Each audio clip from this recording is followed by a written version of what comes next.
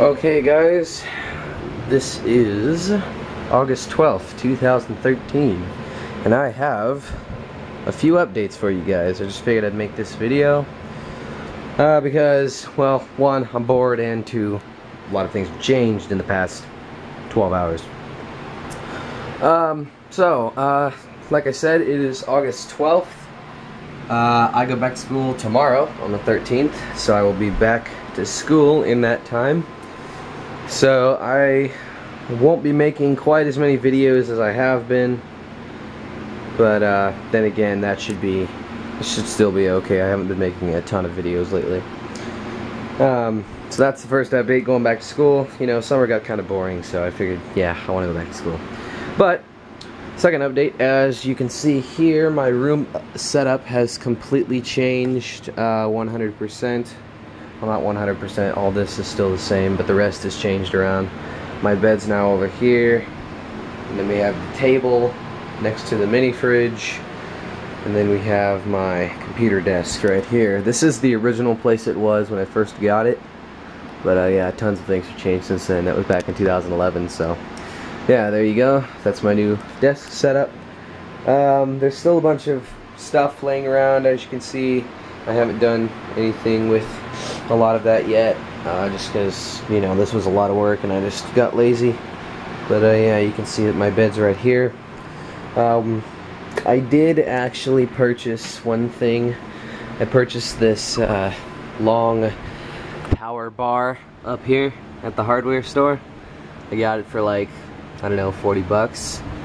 And it has, let's see, okay, let me get a flashlight so I can show you what I'm talking about. Alrighty, so under here, as you can see, it's a power bar. It extends almost the entire length of this portion of the desk.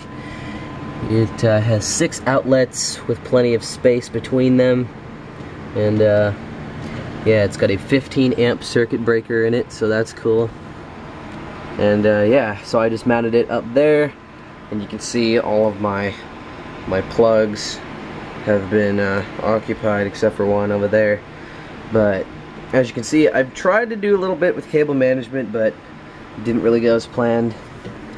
I could have done better, but I didn't want to because of one thing I will tell you guys in a minute.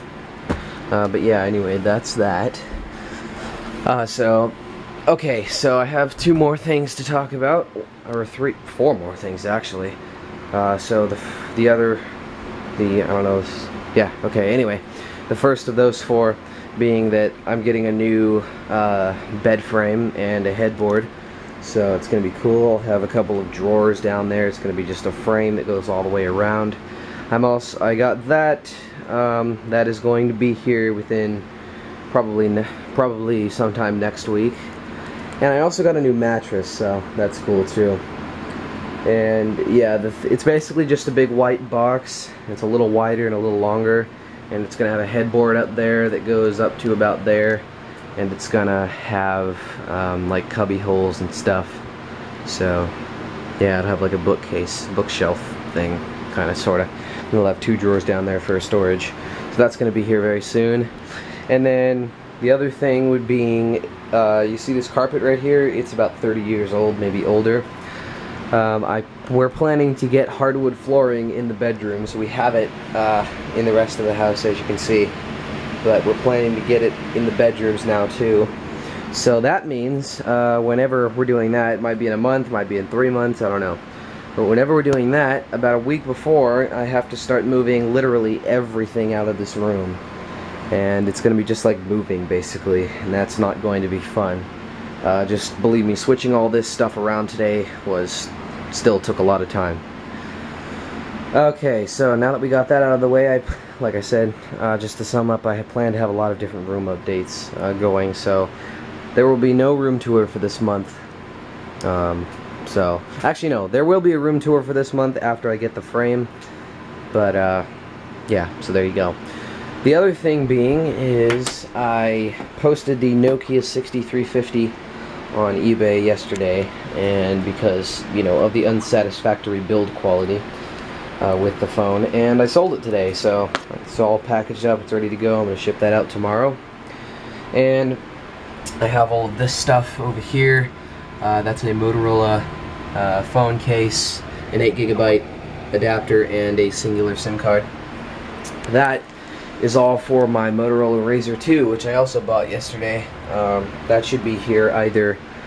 It says tomorrow, the 13th. Like, I ordered 2-day shipping, or I paid for 2-day shipping.